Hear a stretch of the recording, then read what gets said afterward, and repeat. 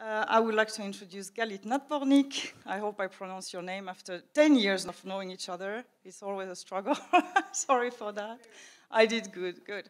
So Galith is going to be our keynote for today, and she's not only a super successful executive here in Finland, but she also happens to be the founder of International Working Women of Finland, and today we are 8,100 people, more or less, mostly because she had that great idea 3 years ago to start this organization. So welcome, Galith, and I'm going to be giving you the mic and switching over to your presentation.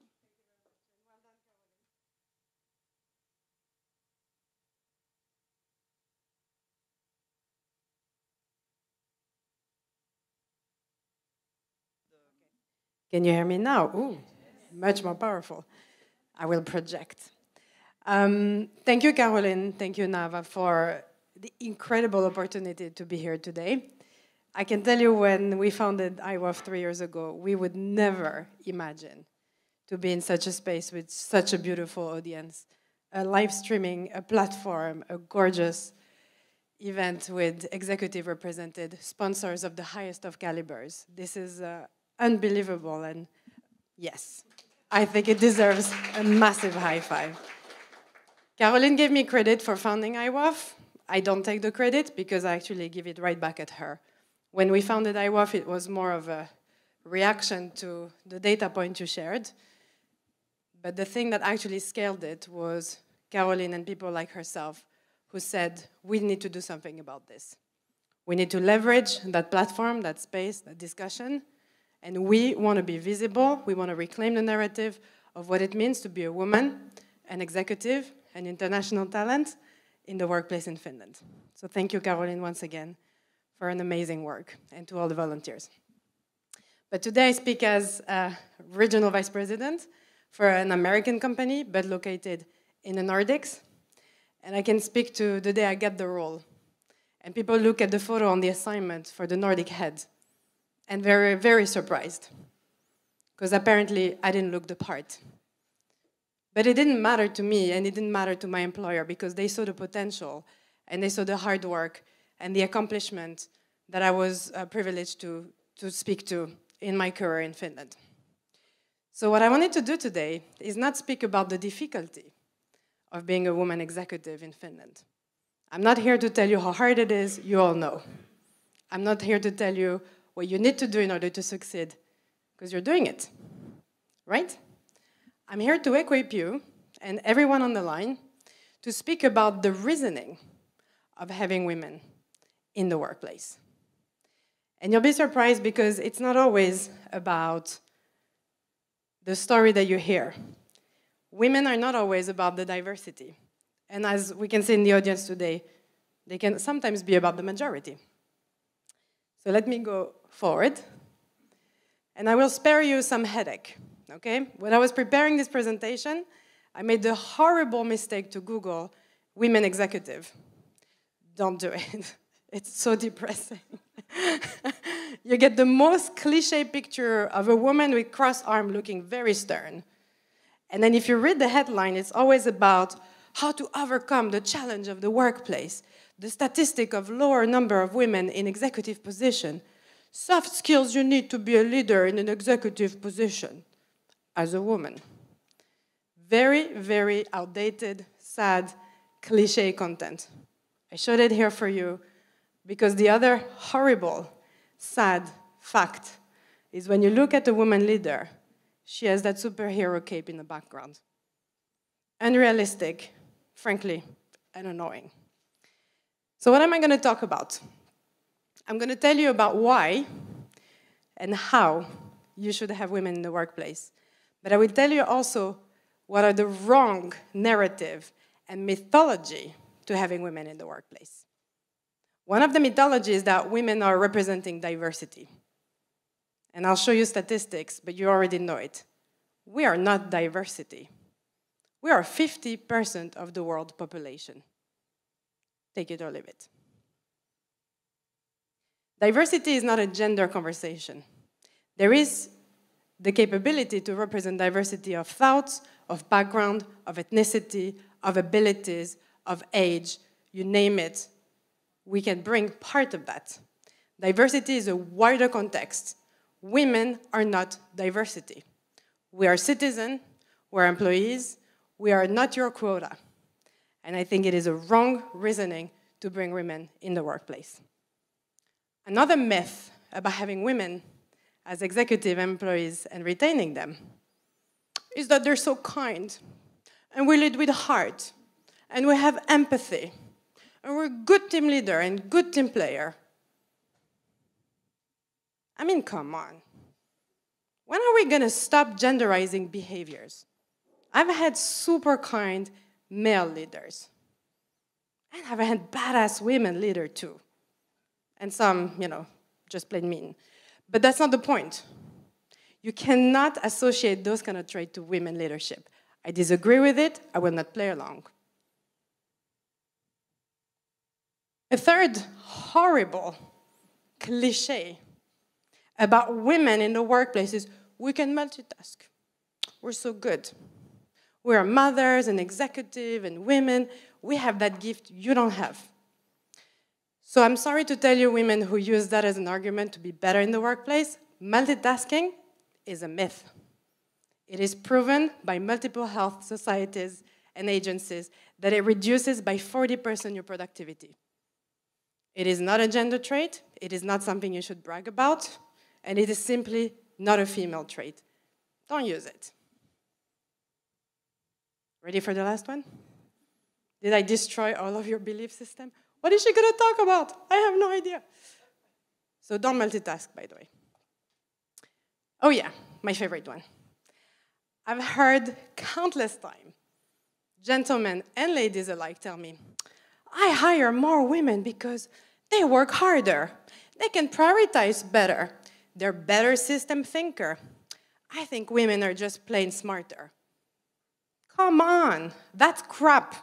You cannot say stuff like that. These are not good rationales to hire women in the workplace, to retain them and to promote them.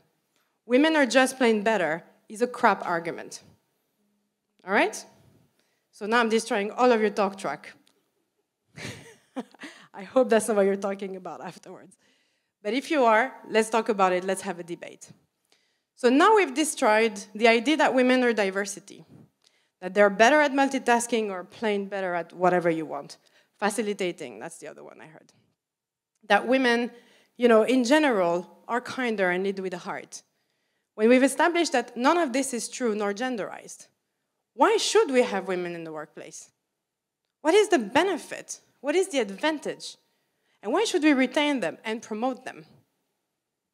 So we're business people here, we're executive. So let's talk business. First of all, why should you have women in leadership position? Because we're already there. We don't need to wait for anyone. There are women that are politicians. They've been for years, decades, sometimes centuries. There are women who are engineers, doctors, artists, thought leaders, philosophers, doctors, business, leaders and executive, founders, board members. All right? We're already there. Not having women in the position of power means you're missing a fundamental set of skills that is already proven, tested, working for some of the most successful businesses, governmental institutions in the world.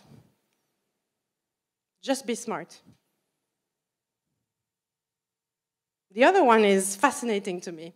I went to the rabbit data hole and, got really obsessed with Finland demographics. And that's what you can see, and trust me, I went through all the data. It's true, it's verified. The fascinating fact is, if you remember what I said about women not being diversity, because we represent 50% of the population, that is an established fact. Check out what's happening in 2017. The most visible and living population in Finland will be women over the age of 85. That is interesting. If you're a business, you'd better cater to her, because she's going to be around for a long time. And she's going to make buying decisions that impact your organizations and your margin and your share prices and whatever else you're monitoring. So if you're already in the business of catering for those ladies, well done. If you're not, you know, call me later. So that the population is actually women getting older, living longer, in healthier lives, that's not all. What is fascinating to me is that on top of this, the purchasing power and the spend capability is increasing over years. So there is a data point that comes from the US. I double-checked with the Nordics and Europe. It's slightly lower, 75%. But I thought it was an interesting data. 85% of the total spend of a household is informed by or decided directly by a woman.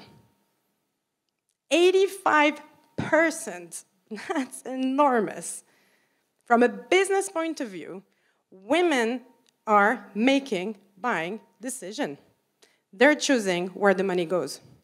As far as I'm concerned, that's good enough data point for me to make sure they're happy. This is the projection for Finland. These are data for Finland.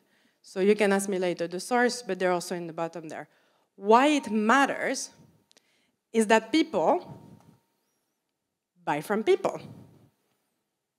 If you do not understand how to speak to your consumer, how to address their need, how to anticipate what will come forward, you're missing potentially to consume from $31.8 trillion market cap possibility. Even a percentage of this for any business is an enormous, enormous opportunity. When your companies, your organizations are building, offering product, services, concepts that are decided by 85% level by a woman, should we have something to say about it? Well, you know my bias. Yet. I mean, it's in Finnish, right? But it speaks for itself. And that's why I put the picture. Caroline, you spoke to the 51st place for Finland. That's embarrassing. That is embarrassing. I was looking at this data thinking it cannot be possible. Yet, publicly traded companies in Finland today have a position filled by women. In the case of chairperson of the board, 7%. 93% of chairmen are men. That tells you something interesting, because that cascades. Board members, slightly more, but still an embarrassing 30%. Remember, we are 50% of the population. I'm pretty sure in this room, you all qualify to be on a board. Should we do something about that? There you go. How about CEOs? Another fascinating data point. CEOs, decision makers, from the executive highest part of an organization in publicly traded company, 92% are men. Why is this important? Obviously representation.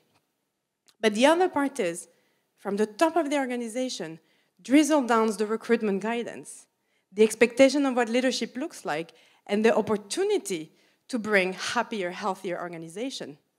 There is data points, I won't bore you with all the numbers, there is all the stats in the back end around the happier employee statistic to have a higher gender diversity and diversity in general in the workplace. As we all know as leaders, happy employee, engaged employee, happy consumer, happy employees, happy business. Simple as that.